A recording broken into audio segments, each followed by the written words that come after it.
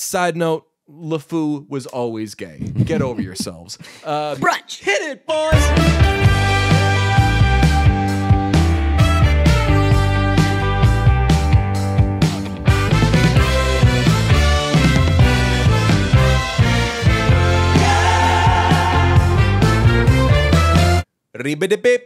Batter up.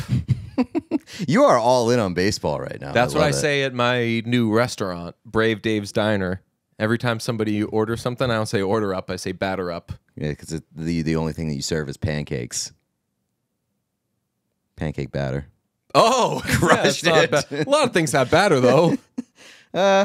Yeah, but pancake batter is the most famous batter, I would say. Cake batter one, but pancake falls into... You think pancake batter is more... Yes. All right, now we're abandoning the entire episode and debating the merits of We're gonna pancake edit this batter into and cake like a batter. very serious social clip where it's like, what's the most... I'm distracted, by the way, of how many social clips now mock the financial bros thing. I saw like 2 of them a month ago, and I was so excited. I was sending you them and everything. And now already I'm like, too much. Unfollowing all the accounts I saw. Like Hit a now everyone's saturation doing point, that. yeah. And people are commenting on those videos being like, this place did it first, blah, blah. Everybody credits everything to Friday beers, which I didn't know about until like a week ago. Yeah, oh, I mean, I still don't know anything about Friday beers. I just know that it's like a very popular social experiment. Social experiment? No, I don't know anything about them, but I know that like they're in like the same vein as Barstool, where like everybody thinks that they invented everything. Barstool did invent everything. Yeah, Barstool invented the internet, dog. That's true. Do they say that? Yes. Oh, I was gonna say like nobody I know from Barstool is like territorial. No, about I mean, anything like that. Dave is. I'm assuming Dave is like that, but I think don't know Dave. Dave does like the we invented the internet thing, which has always bothered me because like everything that they've done has always been like a spin-off of something that somebody else has done first for the most part. Okay, but like they do it really well. So Feidelberg said something great the other day, which is like, I am here to fill time between advertisements. Like that, I thought was a very apt way of describing what podcasting can be. But sometimes you and me, we'll just grind it out. We'll skip the ad. And then we'll get an email that'll say like, you guys forgot, like, you know how big a moment this is? Like, you guys... We want to advertise with you. And we were like, cool, we wanted to talk about that show Love on Netflix from like 6 years ago again. So I mean, sorry. if there's anything that you can say about us is that we don't do it for the money. We're not in this for the money, famously because we've been in the red for a while. And 2, when we do get the opportunity to make some money, we usually say, no, thank you. Yeah, I thought about it the other day. This is a very dark feeling I had. For a brief second, I wished there were another one of me. I wish there was like one more DJ that I could like work with and like give some. And I am famously unemployed. I could work. I could like give some of my workload to. You want to just clone yourself for productivity? For a gross, disgusting second, I famously over the years, not to get dark, but as a much younger person, had a history of wishing there was only zero of me. So for a brief second being like, man, if only there were another person with my exact personal growth. brain. I don't know if that's growth in the right direction. I think that stasis is probably the better play there. I think your motivations for it are honorable. Like to say that you want one of you so that like you can lessen the load for the one that does exist. Yeah, is I think a fine reason to want to clone yourself. Like I would love to have one of me, and I'm going to use like television terms, so I'm not saying it in a braggy way. I would love to have a talent DJ and one for a production DJ. It's fair. That would be great. Although that would be a good concept for like a TV show or like a, well, I guess that does exist with the Paul Rudd TV show that never went anywhere, where he like it duplicated himself somewhere big, where Tom Brady made fun of Robert Kraft, and then Brady was like, "Oh, the blame and shame media." And then that was lame. And then like Tommy Curran, whom I love, was like, "Oh, like we were wrong, we misread it and everything." And I was like, "Don't do that, man. We didn't misread it. No, we did not. He made a joke that or like maybe he didn't get it. Maybe he signed up for the script and they were, and they were like they were making fun of him and he didn't get it and he was like, "Oh, wait, I didn't sign up for this." You still did it though. But it's probably the show probably doesn't do great if like local sports networks are the only people that watch and discuss it. But it wasn't very good. But I mean, like, I would be interested to see the drastic differences between talent DJ and production DJ. If that's the only world that they lived in. I don't know. I think that obviously I would like production DJ better, but that would also probably be just because I'd not like talent DJ. I'd be like, so all you do is just come and podcast. You're just a suit. All you do is just like lay down these tracks and then production DJ has to mix them.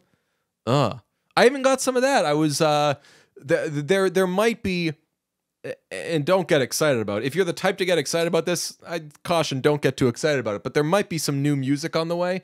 And as I was doing some of the post-production stuff, for the first time I was like, this sucks. Not like this song sucks, which maybe the song does suck, but I was like, man, I'm like pretty burnt out. I wish that I could have just laid this down and handed it off, gotten on my jet and gone back to wherever I live. But shit, man.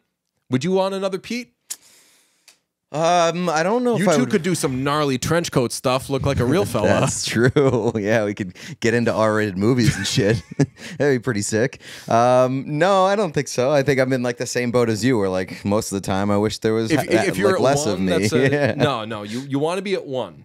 Yeah, right. Like, but you know, there have been times where you're like, I could do without. I think without the 1. Wanting 2 is obviously less alarming than wanting 0, but it's not. It's still not a good thing. I would more want it for like I'd like to be in 2 places at once. Like you know, scheduling. Yeah, right. Like when Harry Potter, there was like one of the Harry Potter movies where Hermione had like this thing that allowed her to manipulate time, and she was able to go to like different classes that had scheduling conflicts. Harry Potter and the Way of Water. Yes, correct. Like I would do that. Like that'd be cool. Like to have more hours in the day, essentially. That's why, like, I would do like workout Pete and like video game Pete. Like that would be cool. And then like I could just pick which body I wanted to go out in. So that's the thing, man. If you have 2 of you, I didn't even think about how they would do physically. Talent Deej would, I mean, like, do you exist in both of them? Like, are you the same one? Like, if do you you have a central brain that you can like transfer into, or do they like exist as separate entities? Right? Is it mirrored? Right? As they would yeah, say in the hard drive world. Right? Like where you can use your cursor and move it to each monitor. I think it would have to be different ones because while production Deej is doing his production thing, because you can't share one brain because then you're focusing on several things at once again. Like one of these DJs has to go out for like tacos at some point. So I think that the other one can go out and do stuff while the other one is hard at work. But what sucks is, and this is where, man, production Deej or actual producers, people who like do stuff, don't get enough credit. Even for the stuff where talent Deej is doing his work, the production Deej still has to be there for like the recording of it or the making of it or whatever. And then fucking talent Deej fucks off and then production Deej's work really begins. Yeah, I don't know. Like you could press a record button for fucking podcasting and then hand it off to production Deej and be like, edit. That's if I trust talent Deej. That's true. And as we found out, not even talent and production Deej is exempt from forgetting to press record every once in a while. Yeah, I don't know. No, I would. Trust. I do think that you have to exist as separate entities for the sake of the conversation, though. It just makes the most sense. Like it doesn't make sense to have a shared, like a shared processing unit. I was speaking of. on Bill Simmons' podcast, Ben Affleck and Matt Damon appeared, and they talked about a number of things. One of which was the shared bank account that they had, and that Affleck had a house, and if like one of them got a movie, then they take care of the bills, and it was just like a house with Casey Affleck and Matt Damon and everything, and like the money situation was just very fluid and up in the air and everything. Until Matt got the Bourne movies. Yes, exactly. They were like, when Matt got the Bourne movies, they had a time. Yeah, but like, you and I mean, we do share a bank account that is a much smaller stakes endeavor. I think more you and I share like an emotional bank account where like your burden is my burden is your burden. And I was thinking about that the other day, and like this is like a weird, I was talking to my therapist about like how I'm having a lot of good days these days, and the last time I had a lot of good days was like not too long after your mom died, because I was like artificially having good days where I was like, this is like the one time where I can't suck, because like somebody's counting on me. If like another thing sucks for Pete right now, then there's gonna be 0 of them. So like then I brought up, that's very accurate though too. No, then I brought up the Matt Damon. But I was like, did you listen to that I had sent her? I was like, did you listen to the because you're on the sending your therapist stuff big time level? Damn. Yeah, I was like, did you listen to the Affleck and Damon thing? Do you guys text outside of like office hours? No. I wish. I know that would be some people do probably. that. Really? Yeah, I know some people that text like their therapist. Like not like frequently, but like there's like a check-in policy, like where they're allowed to check in. They're allowed to be like, hey, check this out. Oh, so I emailed her that. Oh, okay. Yeah, that's fine. But yeah, I was like, Pete and I share an emotional bank account where there's been times where I've been like useless to myself and then therefore useless to everybody, but that like really like Pete's too invested, like he gets affected by that shit. So I don't know, it's you and me, Ben and Matt, not too different. Yeah, no, I mean, we've talked about it a lot in the past where like we have this, what do you call it, like a inverse relationship where like, I don't know.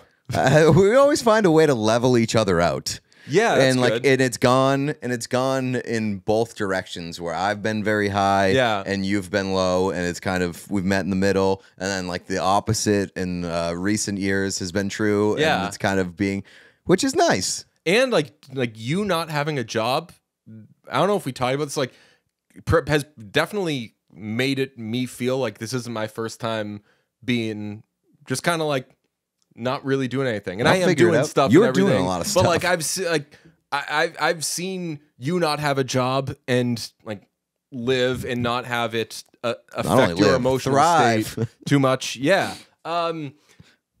We tried to get Ben Affleck and Matt Damon for this episode, and didn't happen, I believe, to my knowledge right now. But we pushed really hard for it and jumped through the proper hoops. We didn't get a no. Didn't get a no. Like we're sincerely taken seriously due to a friend who is helpful with a lot of stuff. So we would have loved to have those guys. Although as it got closer and closer and closer, it became like we might find out with very short notice thing. And that's when I did not want to get a Ben Affleck and Matt Damon interview, because if I had to like rush and then suddenly get thrown into this thing where we're interviewing Affleck and Damon, no, thank you. I want to be not sweating for that. I would have agreed with that if I hadn't listened to the Simmons podcast, because listen to the Simmons podcast. It was very good, and it made me nervous because it like ramped up the pressure of getting them, because I was like, oh damn, I want to do one better than that. And it's going to be really hard because they know Simmons, they trust Simmons, they hang out with Simmons. But where I would have pulled confidence from is like listening to that and just like seeing how little Simmons interacted with them. He would say like something, and then they would talk for the next 20 minutes. Yeah. And they would talk to each other, and most of it was Affleck. He talked a lot. But like they were very conversational, and they just kind of like took the wheel. Their friendship is very sincerely on display, and I don't think that's acting. Like Affleck feels like extremely authentic. Yes, and he'll keep referring to like Damon as his best friend and everything, and you're like, you guys probably aren't best friends anymore. Like that was a long time ago, and you did different things, and you each found ways to establish yourselves independently. So probably not. But they talked so much about like their relationship, even when they weren't working together, and like they wouldn't like sometimes they wouldn't speak to each other, but like they could pick right up where they left off. And like Damon was talking about how angry it made him that like people were turning Affleck into a punching bag. Yes. And like comparing the two, and like that's to me is like that's very indicative of a real friendship. I like the thing where they discussed that they are not icons. That like it's so dumb. That like, and Affleck, I mean, your heart breaks for like his thing talking about everybody, and he brought up himself, like people say like, oh, it's so funny, like Affleck is sad in every picture people take of him, and he's like, it's because I'm like living life and doing my thing, and then like I'm with my kids, and then I see a camera, fucking weirdo, and like legitimately, like the only emotion that I have in that moment, like, isn't anger. It isn't like not gonna be the guy that like punches the camera guy or whatever. Like, just like really sad. And then there's a picture, and it's like Ben Affleck sad, and I'm like, fuck, man. I said this. I tweeted this after I listened to it. Affleck is so relatable. Yeah, and he's like the reason why I look so annoyed and sad is because like I'm like, why are you taking a picture of me? I'm not that interesting. Yeah. I'm carrying coffee and I'm wearing like a t-shirt. Yeah. What do you care? And I love that Damon was saying that he would explain that to Affleck, where everybody would be there for Jennifer Garner, and there were all these cameras and everything, and he's like, no, like Jennifer Garner is wonderful, and like Jennifer Lopez is like an icon. We are not those things. So when they're there for us, it's confusing, but most of the time, like it's inappropriate for us. Who cares about what we do? It broke my heart a little bit that you could tell like Affleck's biggest regret seems to be that like he became a much bigger star than he wanted to be. That's always seemed the case, though. Yeah, but like he's got some Jay Baruchel to him, where like he probably just like really wanted to make movies. Yeah, but like I think like the way, and like obviously you can say that like he stepped in his own way in several different ways, but like the thing with like Jennifer Garner and Jennifer Lopez, which is like what Matt Damon kind of attributed to him being taken to another level, was because like two stars in a partnership and like living are way more interesting than like Matt Damon being in love with a normal person. Yeah. And you could like kind of tell the envy that Ben Affleck had in his voice talking about like Matt Damon's relationship and his personal life versus Ben Affleck. And like he can't go down the street and get a coffee without getting his picture taken. Whereas like they lived in the same neighborhood, and Matt Damon was like, I would go like ride my bike around every day, and nobody would ever take a picture of me, and I'd come back to my house, and the paparazzi would be lined up outside of Ben's house. I love those two so much. We have an Air review shot in the can. It's going to drop Monday.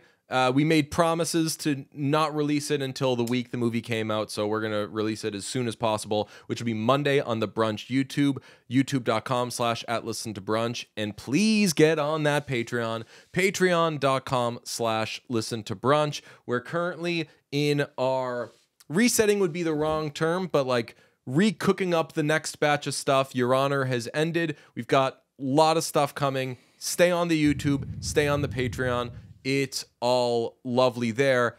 We've now had, I'm very, very happy about this. You texted me the other day. You said, let's do It's Monday or people are pissed. Let's do a Sunday Scaries thing with It's Monday and people are pissed. If you don't know what It's Monday and people are pissed it's a thing that we used to do forever ago where we used to have Monday episodes and we would start them by saying it's Monday and people are pissed, and Pete would say, why are people pissed? And it would be some ridiculous story. This was early on in like maybe cancel culture or people complaining about everything with identity politics. So an example would be people are pissed because in the new Disney Beauty and the Beast, they made LeFou a gay character. What a ridiculous thing to be pissed about. And then we would talk about that. Yeah. Side note, LeFou was always gay. Get over yourselves. That's a thing that like had to stop happening because now it would just like bum us out. Yes. And like we would just legitimately get angry every time. We were talking before. So we loved the name. We just loved It's Monday and People Are Pissed as just an entity, but we didn't really know what it was, and it just lay dormant. And we have mugs and merch that say It's Monday and People Are Pissed. And a blog one time was like, hey, you guys aren't really doing anything with it right now. Could we do something with It's Monday and People Are Pissed? And I said no, because I love it, but we just haven't really done anything with it. And one of the ideas I was telling you before the show, I don't even know if you remember, I wanted to do a Monday news show that was like a crudely done news show called It's Monday and People Are Pissed. And it would be a feel bad news show. And this was way before the pandemic.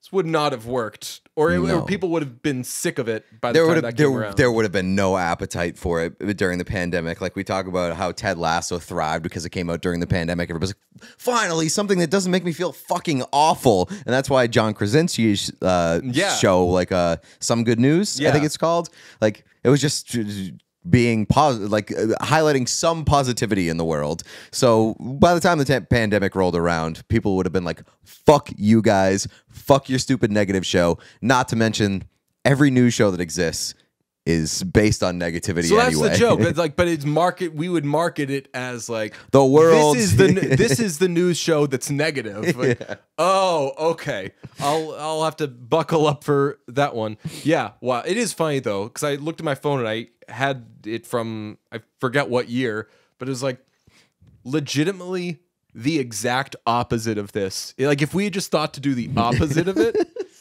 And which applies to a lot of things that we've done in our life. We got the joke that a feel bad is like a play on feel good. Right. And it's just did the opposite. I don't know, maybe the studio's a little nicer or something like that. But its current existence, it has new life now thanks to Pete, who had the great idea to copy Will deFries, which, buddy, not a bad idea because everybody else does it right now. Yeah. I feel bad. I want to get him on the horn. It's such a simple thing, like just overlaying text over relevant photos. And it's the same thing on every photo. Yeah, and it's not the same thing on every photo for Sunday Scaries. Right. They have different days. Different days, right. And like Will is incredible at it and a pioneer, and he's some got might that say. Filter. He's also got the elongated Times New Roman. He's just curated a great aesthetic. I mean, if there's anything that I can say about Will, and I can say a lot of great things about Will, but like maybe the number one thing that I could say about Will is what? He's got an eye. He's got an eye. I would say more than he's got an eye. He's got a W and two L's. Shut the fuck up. He has. He is an excellent curator. Yeah, an excellent curator. I would give Will the keys to my house, and I would say, do what you want with it, and I would be so excited to come back to my house and be like, I'm going to come off as a tastemaker.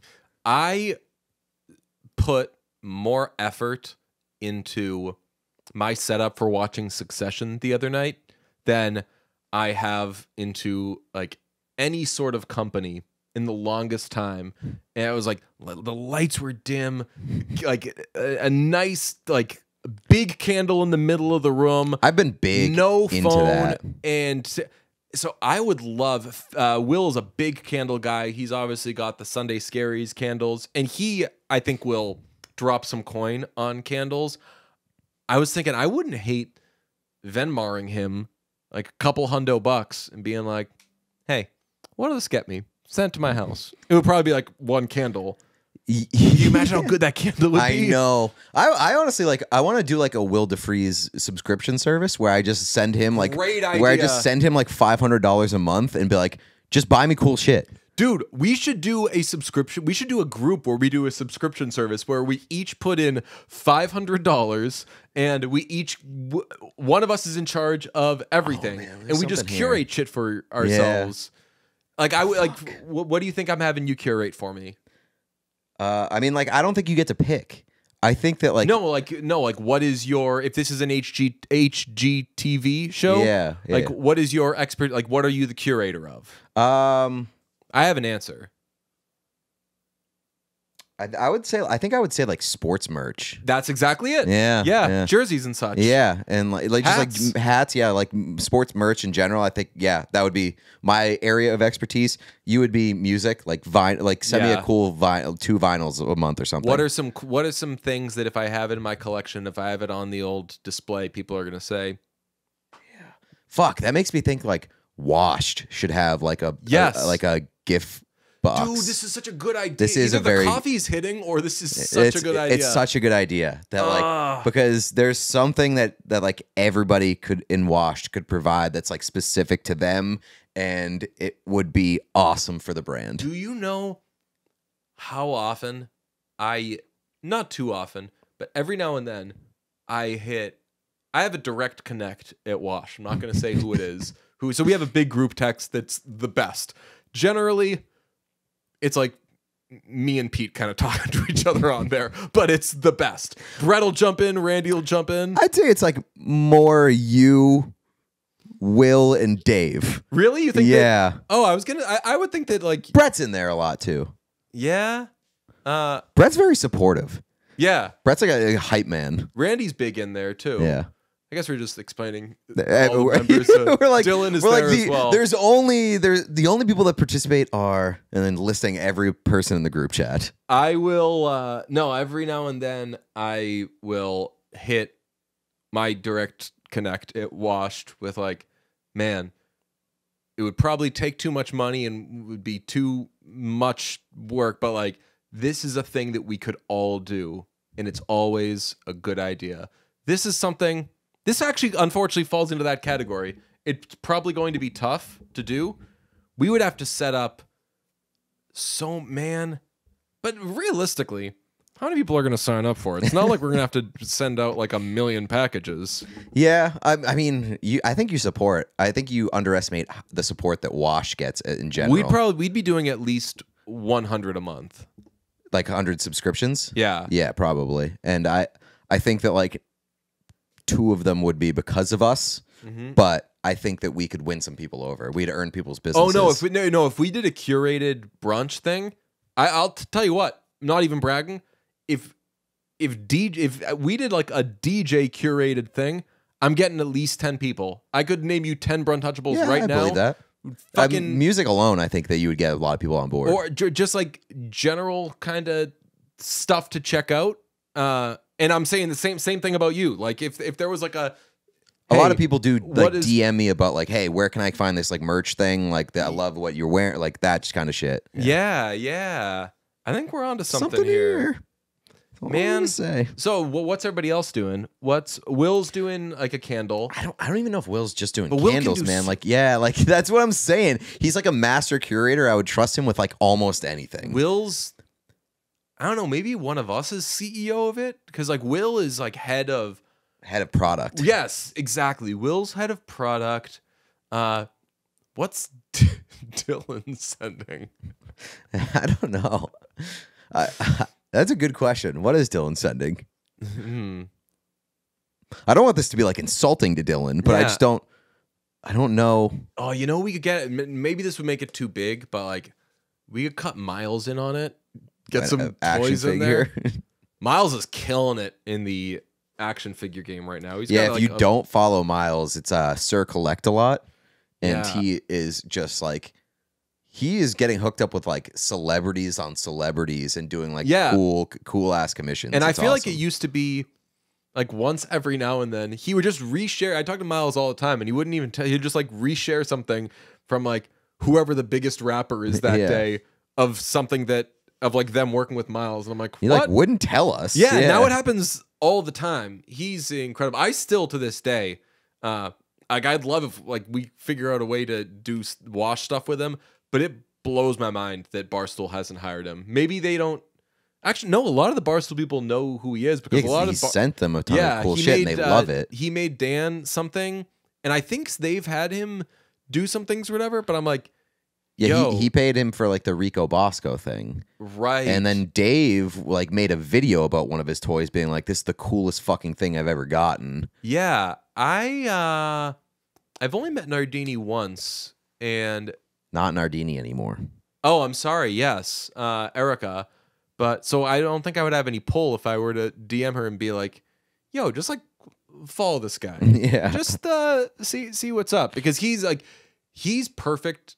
He's a perfect person to be hanging around a creative setting, right? Like, and he would get pulled by like several people in that office. Yeah. Be like, hey, I need this thing. I need this thing. I need this. It would honestly probably be like overwhelming for him because they'd always be asking him for shit. Before long, though, I think that and I don't know if he'd want to do this, but probably would. But it just like wouldn't be toys with him all the time anymore. I think that because he has like a talent energy of like he's like the Donnie they have there. Yeah, Donnie. Yeah, Donnie does. Same dude. Just like travels, does cool shit. Is super weird, but in says like the best a ways wild possible. thing every now and then, but just ultimately comes off as a tremendous hang. Yeah. Love it. We're gonna work on this curated. There's something thing. there. There's something there, and Yeah. I do love the idea of like a person to person subscription service. Yeah, is kind of cool.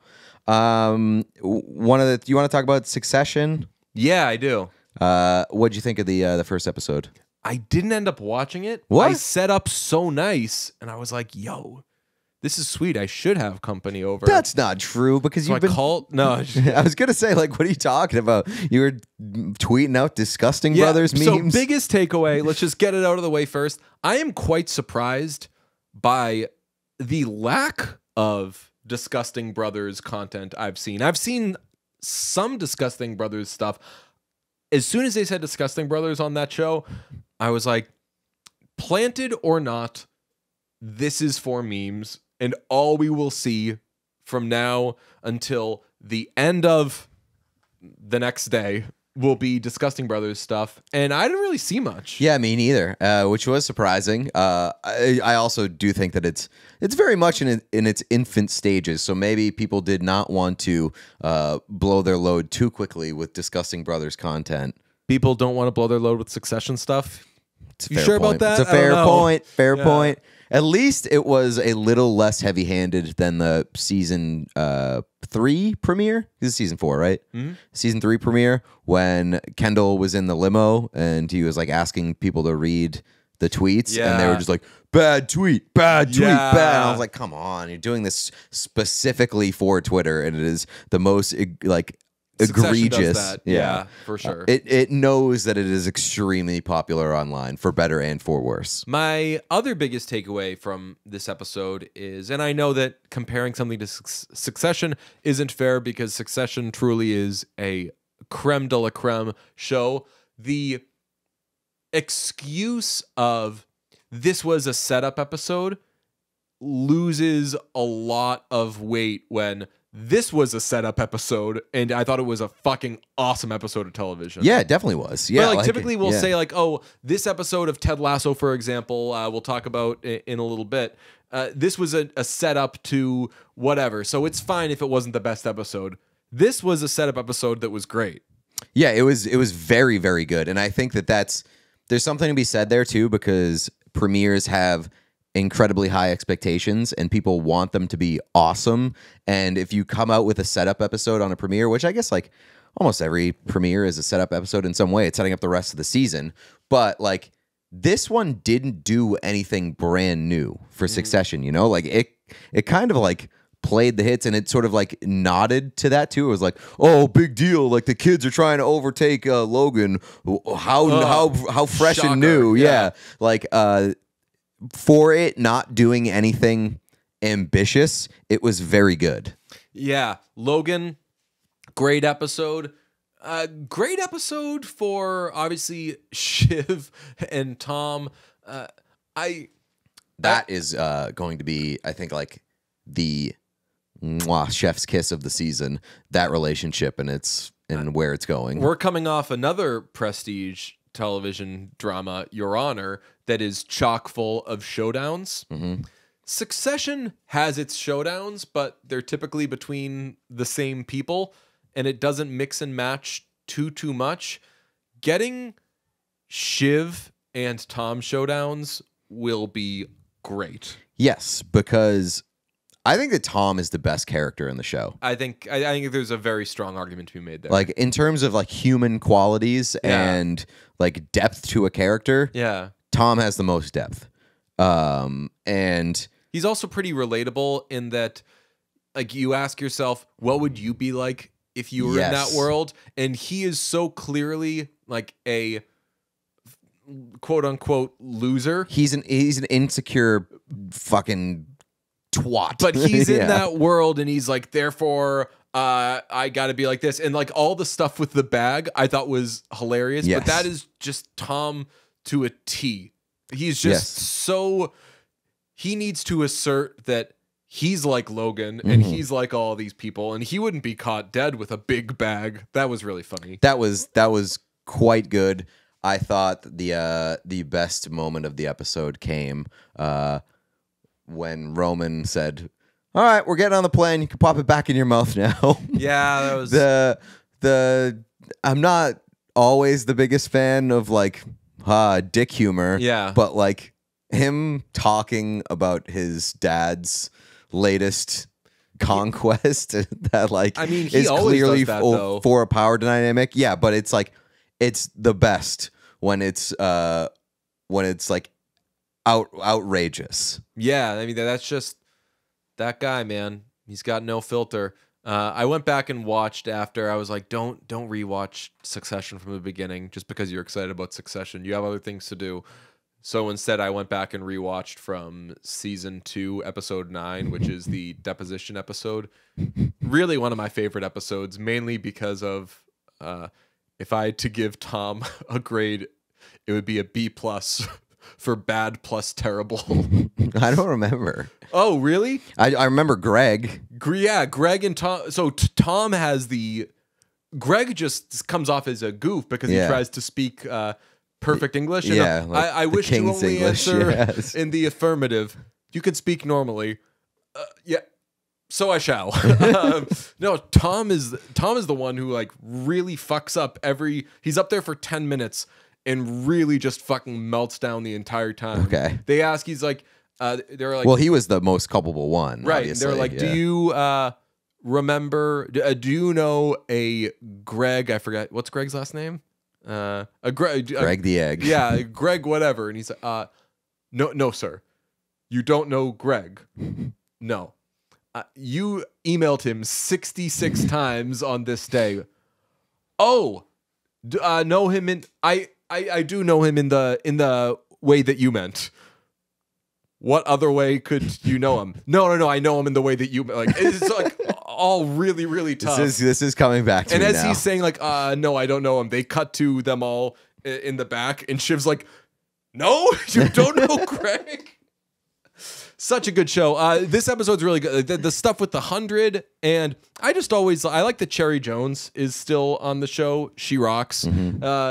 Very, very, very good first episode, I would say. And congrats on saying the highest number you could think of. Yes. I hate to overuse this term, but that's just like a fucking iconic Logan moment. I mean, Logan has like stayed so true to the character that he was meant to be. Like, has not faltered from that character at all. And it never gets old. Like, he's still incredible. Even at his birthday party, he never gets old. That's true. And he finds the most efficient ways to cut people down. Yeah. It's incredible. The Disgusting Brothers. I hope that we get more of that. And I liked that Shiv brought up that like it's going around that they call themselves the Disgusting Brothers. I did like that I had to wonder whether Tom was fucking with Greg in terms of the CCTV. Oh, I right out of the gate, I figured he was fucking with him. Yeah, I mean, I figured that he was fucking with him, but then I was also like, wouldn't put it past Logan to also put CCTV in all of his house and watch it before he goes to bed. No, I mean, I think that goes so much against Logan's character. Logan so can't be bothered with things. He's not the most meticulous dude in the world. He wants control of everything, but I can't see him pouring through a fair shit. point. He Yeah. shoots from the hip a lot, which is where a lot of his kids get it from. Certainly where Kendall gets it from. And I also don't, I think you're right. I don't think that he would take the time to watch all the footage. He would just be like, tell me something. If you have something to tell me it. Yes, that's pretty much half of Logan's lines on the show. Cannot wait for the rest of this season. I've kind of sat out a lot of the promo stuff and all like the media rounds everybody's making. I know that there's been a lot of Brian Cox stuff, him talking about smoking pot and him not liking the newfangled way of how actors can be and everything. And everybody being upset about. I actually did want to bring this up. They didn't tell them until the table read of the final episode that the show was done. Really? That's fucking crazy. And I think that they kind of different actors have expressed in different have let on more than others about like, yo, I was pissed about that. I think that like, Sarah Snook was particularly like, what? I mean, yeah, I think that like you don't want to be told that like you're losing your job on the last day of your job. Yeah. And also like I think from a perspective that like you want to be able to savor the final moments of doing the show, and also you want to be able to put plans in place after you're done getting the paycheck from HBO. Not that those people are going to be hurting for paychecks because they're going to get jobs. One of the actors I did see seemed very, very supportive of it. Can you guess who it would be? It would be Jeremy Strong. It was Jeremy Strong. Yes. Yeah, and he was basically like, it's not because I'm not going to have a great like sense of loss over this, but like I think the show's done. Oh, okay. I was going to say, from knowing what I know about Jeremy Strong, I would guess that he would be like, I'm glad that it didn't distract from the process. Oh yeah, that is sort of thing. I did rewatch the one he did, the Big Short. You haven't seen that? The one he did? Yeah.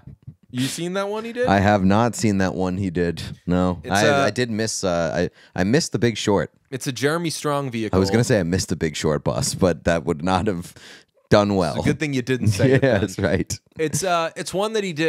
By the way, that was not meant to like. It was. I was going to say it, and then I like realized. Right, you're saying like you missed the bus or you missed the boat on this thing. I get again. Okay, just making sure. It's a great thing that you didn't say it. It's one that Jeremy Strong did, and I'll tell you what. First time seeing it since when it came out. That's an awesome movie, man. Do you have a shaved head in that one? Oh yeah. Yeah. I remember the only thing that I've seen from that movie is the boardroom clip. There's a lot of or the conference room clip where guys sitting in rooms. Yes, and it's where they take the meeting with Gosling. Yes. And Gosling explains using I want to say like the blocks, the little blocks, and he throws them in the trash. That's a great scene. He's doing Jenga actually. Yes, yeah, that's what it is. Yeah. And he says, but this one's shit now. And yes, it really makes it's wild. It makes you understand all that. Which for is impossible. Exactly like 2 hours and 15 minutes or whatever. And then as soon as it ends, if someone's like, all right, what was it about? What is a savings bond? I'm like, I don't know. It is that's the reason I didn't see the movie. I was like, I'm not gonna be able to understand any of this shit. But like the way that they explain it in that one scene that I've seen, I was following. I mean, a little bit. It's extremely Adam McKay in that for stuff that's particularly confusing, they will say, here's Margot Robbie in a bathtub to explain it to you. Yeah. Or here's Selena Gomez to explain it to you. And you get it. Yep. Yeah. Man, what a good movie. Ted Lasso? Yeah. First episode is the setup episode that you give it a pass and you say it was very good. Extraordinarily meh. Like it wasn't bad. Yeah. It was just very Ted Lasso. And honestly, you could have just maybe skipped that. You're like, okay, I knew that Nate was going to be being difficult. Yeah. That's kind of all that you get from that first episode. It had big Ted Lasso is back energy to it. Where it was like celebrating its own return. Yeah. Which, hey man, that's the deal we made with that show. We got all excited about the happy feels and the jumping up and down and the believe signs and everything. It was like, we love you for who you are. And then they came back and were like, we're Ted Lasso. And then I was like, yeah, all right, I know. Get on with it. I remember when Damn came out, friend of the podcast, Julian Bembo, made the point of like, this is Kendrick Lamar's, okay, you all said you like Kendrick Lamar. Now I'm going to fucking rap my balls off. Like, I made this cool jazz record and everybody from every walk of life was like, Kendrick, he's the GOAT. He's my favorite and everything. He's like, okay, now, like, I am going to rap so much in your face that you are going to have rap coming out of your nostrils right now. That's kind of what Ted Lasso can do now, where it's like, you want the witty little jokey, funny, fun, happy. Okay, we're here. The second episode was tremendous, though. Yeah. It was very funny. Sets up, does a much better job of like driving the car somewhere. Yeah. And, you know, I don't necessarily like super love the, what's his name? Zlatan. Yes. Yeah. Basically, Zlatan's introduction in the final season. Yeah. But it is what it is. I did like the Keely Roy breakup introduction. I like where things are going. Can I give a shout out to Keely?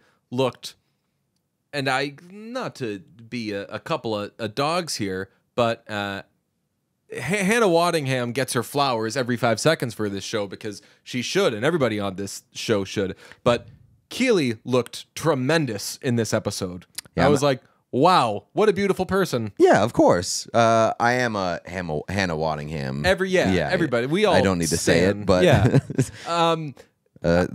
my tall queen. Yes, I was pretty excited that I got that they were clearly going for a Zlatan thing, right? That guy is 100%, and he looked like him. Yeah, like they like didn't go out of their way to be like, this is not Zlatan. Yeah, but I love that there's still the Rupert and why can't I think of the boss's name? Hannah Waddingham.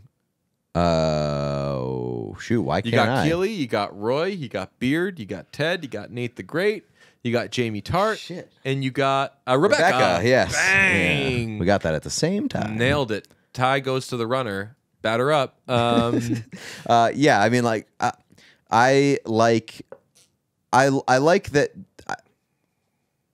I don't know. I like turtles. I don't know how much I like them, like, really steering into Rupert's evil. Like, they gave him like an evil lair in his new stadium. Oh yeah, like, no, I kind of like that. It's like he only wears black now. It's got some like cartoon Batman. Yes, vibes. 100%. Like, it's got some the Batman. Rupert vibes. was always like a bad, like the bad villain and like clearly a bad dude who you're not supposed to like. But they made him like come off as like a regular-ish guy who was like a billionaire. No, now he's got like the coat and everything. Yeah, right. They've like recast. They light him in like menacing ways. Arthur Blank plays him now. Yeah, right. It's a whole thing. Which one of the funniest things in sports is Arthur Blank looking like a cartoon Batman villain, but being like one of the nicest owners in all of sports. Yes, I mean he doesn't do himself any favors with how he dresses. Pinstripe suits, the pinstripe suits, and the long coats. You just can't do like super and like the long pencil coats. mustache. Yeah, he just really seems like he's got something up his sleeve. But this last episode of Lasso got me excited about Lasso again, which is I love the Roy Kent and Jamie Tart relationship now, where like they get along, but they're still like prickly towards each other. Yeah, but like they both care about each other, which I very much appreciate. Where it's like they're like uncomfortable with how much they care about each other. How do you feel about the Trent Krim storyline? I'm definitely down with more Trent Krim. Yeah, I mean that hair.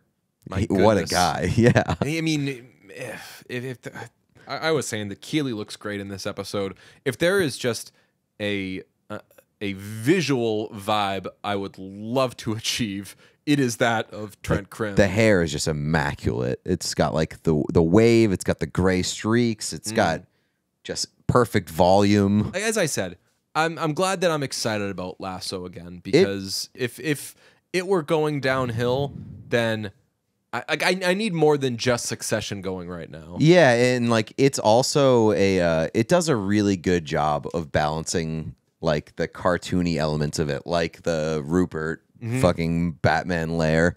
Oh, I didn't like the shrieks from Beard. Get that shit out of here. Yeah, that was a little much. Didn't like it. Yeah, I like how it balances like actual human elements and like over the top cartoonishness. I like the stalker as well. Yeah, it's okay. I can take it or leave it.